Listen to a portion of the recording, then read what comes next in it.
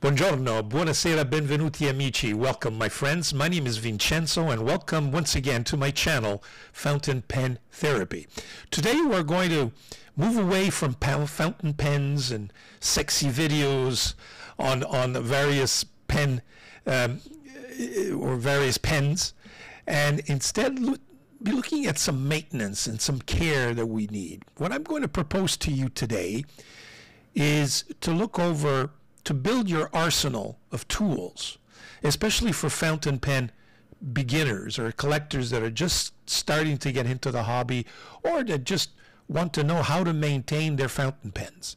So I'm going to propose the 10 most essential tools that you'll need in order to maintain and care for and fine-tune your nibs. Now, we all know that fountain pens are, how can I say this, not only a great writing tool, obviously, but also it's a work of art, and I truly believe that. They're designed with elegance. They have a certain beauty. They have a certain charm that no other pen can match. But one of the most important parts of that fountain pen is the nib. It is responsible for what we normally regard as smoothness of the writing, but also, and perhaps even more importantly, the ink flow. However, in my opinion, like any other tool, fountain pens and fountain pen nibs require maintenance. They require care to not only ensure optimal performance, but also to make sure that they last a long time. So in this blog, what I propose is that I will discuss fountain pen nib care and also fine nib tuning so you can keep your fountain pen in top condition. And without any further ado, I'm going to switch cameras, go to my overhead, and we'll look at what those 10 most essential tools are that I propose you gather, purchase, and keep in your arsenal. So we'll be right back. Okay, so we're back. Just my overhead. You can see the tools that I'm going to be reviewing one at a time are all in front of you. Now, you know, the first step, I think, in caring for your fountain pen nibs is to, it goes without saying, to clean them regularly. In other words, and that goes the same with the pen. When you clean the pen, you clean the nib. You know, over time that nib will get encrusted with dry ink. The tines will be clogged, etc., etc., etc. It may even have stains of a certain color of ink, which will impact on, you know, when you're changing that ink. If you're using a red ink and then you want to use a yellow ink, well, you know, the red tainted or the red tint can still be lingering and affect your yellow ink, etc., etc. So over time, you know, there's residue that accumulates on the nib, and it's going to definitely affect performance.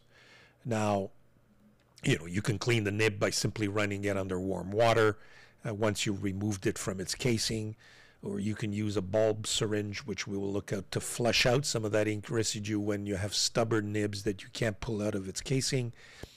And if you have, you know, a real stubborn stain, you know, you can use cotton swabs dipped in warm water with a little bit of, you know, soap material to kind of gently remove those stains, etc., etc. But so you need to clean them out. So let's look at all these tools. I put them all aside, and we'll start one at a time, and we'll see where we're going with all this.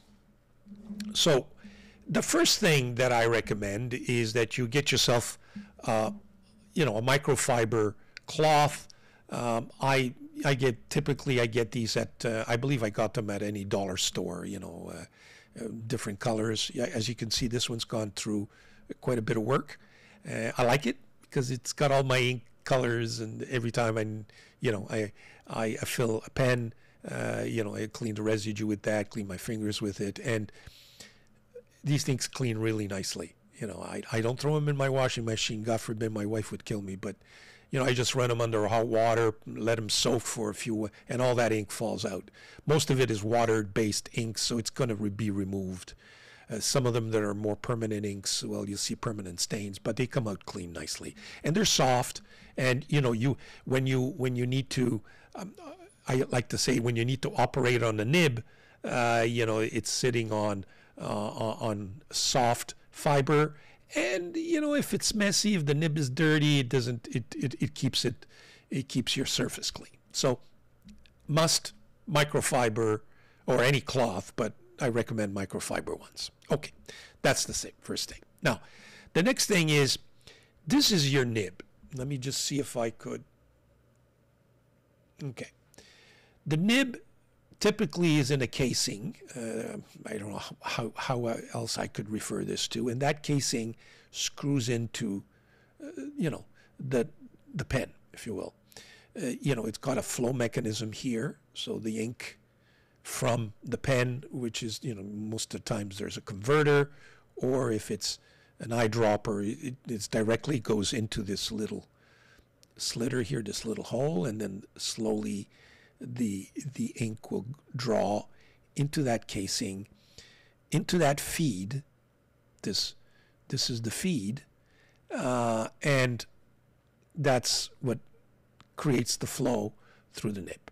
Now, that feed is typically plastic. Sometimes it's ebonite, and sometimes some of these feeds are a little more.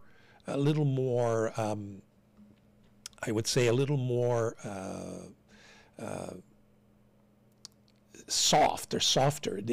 Especially there's these pen BBS pens. Wonderful pens, by the way, Chinese. But their feeds are so brittle.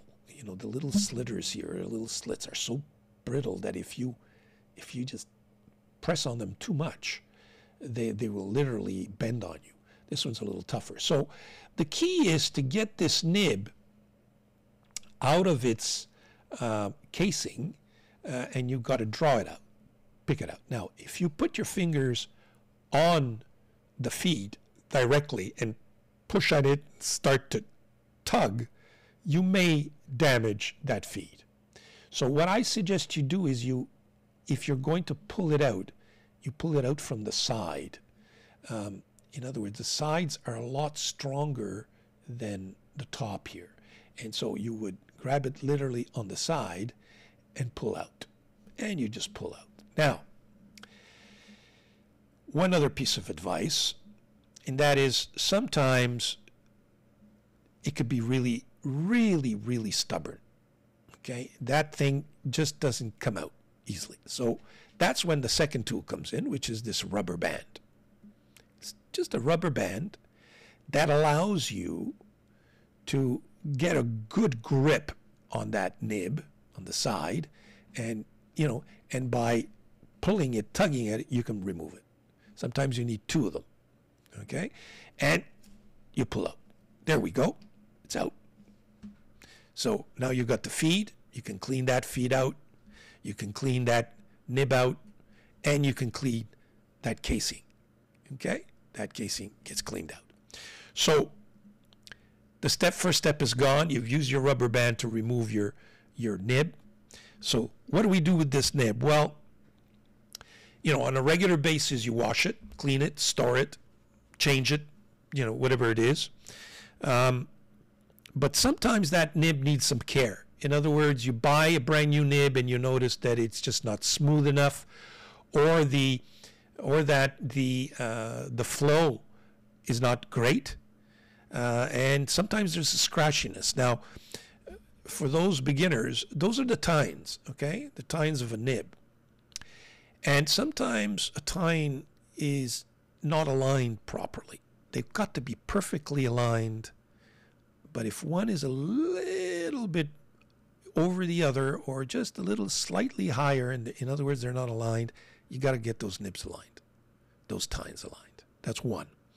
Two, sometimes the two are so tightly manufactured that there's no flow in that slitter, so you got to slightly open them up, just a bit. I mean, I'm exaggerating here to make the point, but, you know, just open them up a little bit, loosen them up so that the flow of the ink is increased. So how do you do that? So that's my next tool. Well, there are two ways. Well, there are two tools that I propose. The first tool is what we call these brass shims. You can purchase them, and by the way, all of my two things. First of all, disclaimer, and I should have done this right from the outset. Whenever you play with a nib, well, the warranty, you can assume that that warranty for that nib is automatically null and void. So if you're playing around with a $500 Montbard nib, you know, I would really, really suggest you send it back to the manufacturer, to the seller, or to an expert nib master who's going to fine-tune it for you, especially if you don't know what you're doing. But most of our nibs are steel nibs. They run, you know, you can buy inexpensive nibs at, you know, 15 cents, 20 cents on, you know, some of the Chinese nibs are very, very inexpensive, and you can practice on those, if you will. And, you know, your Jowo or Bock nibs run anywhere between $15 to $35, depending on sizes and depending on the different materials used, et cetera, et cetera. So, you know, you have titanium nibs, which are a little more expensive, but your steel nibs are roughly $15, $20, $25. So it's not the end of the world. Practice on them. If you manage or somehow you know, screw one up, so to speak, well, you know what? It's not thousands of dollars. So that's the first thing. How do you use these? Well, that tip needs to go into the breather hole. Now you see there's a breather hole there, okay, and then there's your slitter. So you start in that breather hole, and then you move your way up. So you see, I'm in between now, okay? Now, what I've done there, automatically any residue or any stubborn dried ink, by moving it up and down, you're definitely removing it, okay? Secondly, just by going up and down, you're opening up the ink flow there. Whether you like it or not, that nib or the slitter in between, that gap is increasing, especially if you maneuver left and right. And that left and right will also get you to lift one tine over the other so that eventually they're perfectly aligned. I hope you understand what I'm trying to say. Now, this brass shank, you know, works fine, but I find that over time, what happens is you see the tips get damaged, so you're stuck cutting it down, and eventually it disappears, and I find it really flimsy. So over time, what I'm using and what I prefer to use, and some people will just say, Vincent, what are you doing? You know, they'll look at this and say, you're not a mechanic, but I use this thing. It's a monster, I know. It's with different gauges, and I think mechanics use this on cars or something, okay? And 99% of the shims, if you will, that are on these things, you'll never use because they're really, really thick. I mean, this thickest one, you're not going to put that, you know, in between the tines of a nib, you know? So you will be using the thinner ones, which are at the end here, okay? Maybe 3 or 4. And different sizes depending on how stubborn or how much. But I find that these things, for example, this one is nice and light, but I find that these things are so much easier to maneuver, you know, and you're not, they don't damage like those. And you could put that into that, look at that, fits in beautifully. And depending on how much you need, especially if you're trying to tune them, you can move up and down just until you get them right, okay? And that thing, look at this, just beautiful. Works really, really, and this is a thin one. You can go thicker if you find that, you know, you test it until you get the flow that's perfect. That's the way so I use these things. I think I bought it at $12 on Amazon. Yes, it's a monster. Yes, most of the shims in there I don't use. But for the, you know, I couldn't find one that just had just 2 or 3 that I need, so I'm stuck with the rest. Okay, and you may have other uses for it. So definitely recommend this one. Okay, so that now it goes without saying that once you've fine-tuned it, okay, it's fine. But sometimes you need to know what the problem is, and sometimes you need to see whether or not, in fact, those two tines are actually not aligned, and your just natural eyesight might not be enough. That's when you need a loupe. You need a magnifying loupe. Now, you can either buy a magnifying glass or a loupe. Now, this particular loupe, which I recommend, I bought this on Goulet pens. Again, all these sites and everything you'll find on in my description below. You'll get all the information. What I find nice about it, first of all, it's very powerful, and second, it gives me light. You see, you can turn on and off the light. So sometimes you need to have, and I think the battery's going here, but you can use the light, and the light improves the vision, and sometimes you're in a darker place, you can't see it properly, so the light helps. Otherwise, you can just these simple loupes that you can buy, and that's fine as well. But that is definitely another tool that I would put in my repertoire. Okay. The other thing is that sometimes the nib, okay, and the feed may be so stubborn, or you'll be pulling and pulling and pulling and tugging, and it just doesn't come out, and you got to clean it out. You got to clean that nib out. What do? You could still, by the way, try to use your brass shims, even though the nib is mounted. It works, okay? Not AD, because the shim will hit, at one point will hit the feed, but it's still possible, especially if you can't remove the nib. The other thing for cleaning, that's where you use the bulb syringe, okay? That you could, pump it up and it'll get all the flow out. And so that's where your bulb comes in. Or you can go directly with the pen. You don't even need to remove that. Remove your cartridge or your converter and put that in the slot and put some warm water and just flush it out that way. So bulb syringe. Some of them are really cheap, and you'll see that over time the plastic cracks on you. I find that this one has lasted me more than all the others, and it's gone through torture. And the plastic is thicker and it works really fine. You can remove, I think they have different size holes or different size pumps. You can even remove it and put your pen directly in, or your nib directly in there, and then flush it out that way as well. That works well as well. So that's the bulb syringe, which I also recommend. Now, okay, we've cleaned out the pen, we've adjusted the tunes, they are perfectly aligned, but the nib is scratchy. It's still scratchy for some reason, because maybe one of the tips hasn't been grinded properly, or you want to grind just a little bit to smoothen it out. What do you use? That's where you use what are referred to as Micromesh. Now, I bought a set on Amazon of abrasive. They're abrasive. It's like sandpaper, if you will, and you smooth your nib out that way. It gives you a chart that goes from really coarse, this brown one, 1500, really coarse, to a really finer, which is the light purple, a 1200. So you have I keep this chart because that way I know which is where I need to be. I start at the finer ones, and if that's not enough, I go up, and if it's really, really bad, then I start at the top and maybe 1800 and then work my way down depending on how bad it is. And what you do is, so for example, this one's been used more than one, and I don't have a pen with me here, but essentially what you do is you do your S's, so you get that nib, and sometimes around, some the other way, sometimes you want to put on one particular side, on the other, just to get it all, nice and smooth.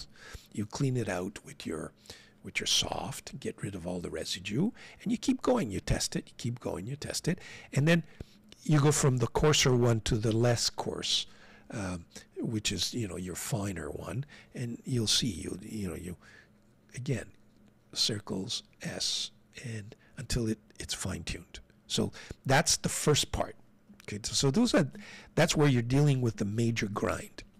Then to get even smoother, you get these Mylar or lapping films. I've seen that expression before.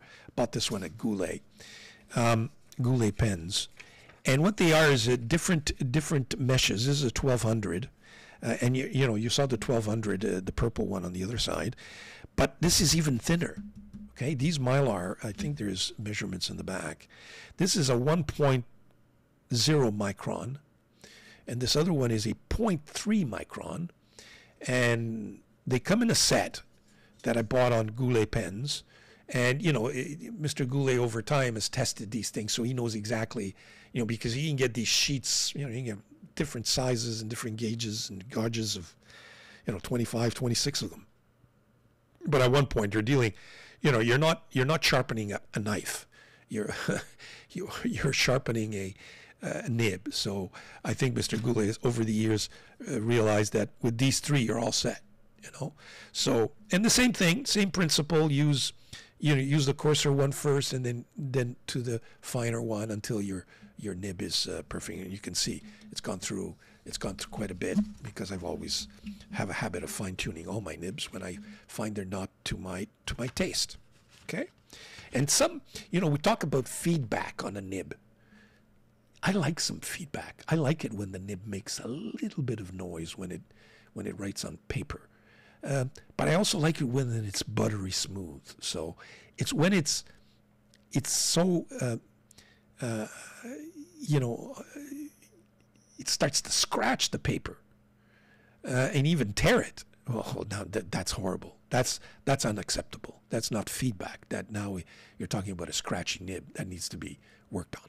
Okay, so that's that. I think I've gone through all of my tools. Have I? Yes. Oh, one more. Now, okay, so you have your fine-tuned nibs, and you got into the hobby, and you've managed to, and you've purchased many, many nibs. Where do you put all these nibs? Well, what I do is I use a little box like this. You can buy this either at a department store, a tool department store, where I think they store screwing nibs, or even screws in here of different sizes. You may even buy these things at pharmacies, I think, because it's like a pill dispenser, okay? Or you can buy these things at Michael's, any art supply store. I think you put your, people like to do the beads. Well, they put different color beads in these things. So, and you can different sizes. You can get some are only 6, some of them are 8, whether they're 10. You can get the bigger ones. This one is fine for me. And what I do is I put numbers. For example, in this I have my number 5 stubs. I have my number 6 stipula stubs here. I have a general number 6 1.5 stubs. I have my gold nibs here. I have my medium. I have my bolds.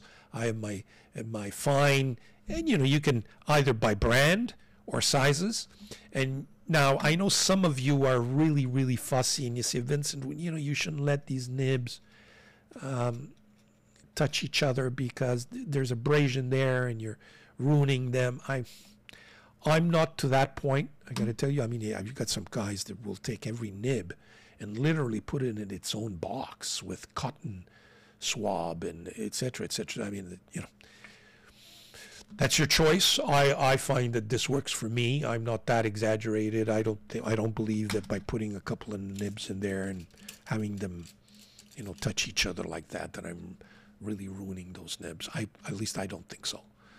So that's my suggestion, and it's handy. You put them upside down, and you're not constantly trying to figure out, is that number 5, number 6, number 4, what am I doing? You can organize them as you wish. So that's my next tool. And there you have it. Those are 9. Now there is a 10th tool, which it's not a physical tool per se, but more of a website tool. What I recommend is I have listed for you in the description a series of websites that I believe are essential. You need to have them saved in your bookmarks. Some of them are where to buy nibs. Some of them are where they give you, you can buy some of these other supplies, et cetera, et cetera. So what I propose is that I will switch up the camera, go on my computer and I'll give you just a sampling of those websites just to give you an idea of what I'm talking about. So I'll be right back. Okay, so I'm back. Look, I've listed a dozen, if not more, websites, so I'm not going to go over all of them. You can do that yourself. But just to give you an example, I have a series of websites of, I would say, the main stores, main retailers of pens and inks, etc. You have your Goulet pen company, you have your Pen Chalet, you have Anderson Pens, you have Gold Spot. Those are your mainstay sites that I would, when you're looking for something, you can always find. For example, this is what you see there now is the Goulet. He sells replacement nibs, pen tuning supplies. There you go. And he's got some wonderful videos, by the way, showing how to do things. He's got the Goulet grip, as he calls it, or, the rubber band, if you will. He's got the shims there. You've got the syringes, and we'll deal with inks. I'll have another episode for what I would say the most essential tools for ink swatching and the rest. You have your Goulet Micromesh. You have your Goulet Mylar paper, or the what I called or what I've seen referred to as lapping films in any event. So that's one of them. Another place where you can find them it's called Fountain Pen Supplies, and you can find all kinds of wonderful things. You just browse. They're a little bit cheaper here, I would think. Here you got your kits, you've got your loupe, all kinds of stuff for inks. So that's very useful. Toronto Pen Company, I really recommend this company just because it's got nib services, and it's Canadian, and I'm Canadian, so why not encourage, my confrères, or my citizens, if you will, co-citizens. Another store is called Fountain Pen Nibs. This is a great, I've bought several. You can find more nibs, I think, on this website than any other site. And if anybody has any other sites, please refer them to me. This one over time has become a mainstay for me. I can get the newest products there. You can get your Joe nibs. You can get your Bach nibs. And for those nibs here, he's got a whole slew. And then when you go into Joe, you click on Joe, and then you've got different sizes, different price points, colors, etc. They even have gold nibs, and I think wonderfully priced. Okay, very reasonably priced. So you can find all kinds of things on this website. Really recommended. Number one, in my opinion, number one site if you're looking for nibs. Okay, then we have the Peter Bach, Bach nibs. I invite you to visit that as well. And so there you have it. Just to show you where I bought my 32 blades, that shim tool for $12. You can find it on Amazon. Always look for Amazon first, because Amazon most of the time has all kinds of things that you can, and if you can't find it there, then go to a specialty store. So that's just a sampling, if you will, of some of the websites that I've listed in my description. I invite you to look at each one of them, put them in your repertoire, put them in your bookmarks, so that you have them by category, if you will. That's what I do, and you'll see that they will come in very handy. And once in a while, just browse. They may have new products that are being sold or that have just appeared, and it's a question of always staying tuned, if you will, staying tuned with our hobby. So there you have it. I hope you enjoyed. I hope I gave you some, especially for the beginners. I know the seasoned pen lovers don't require all these tips. They have their own. Over time, they've developed their own. But hopefully a beginner or a rookie in this field or in this hobby will find this video informative. Thank you very much, and please subscribe and stay tuned. I've got videos coming up. They will be publishing regularly, and enjoy them. Thank you.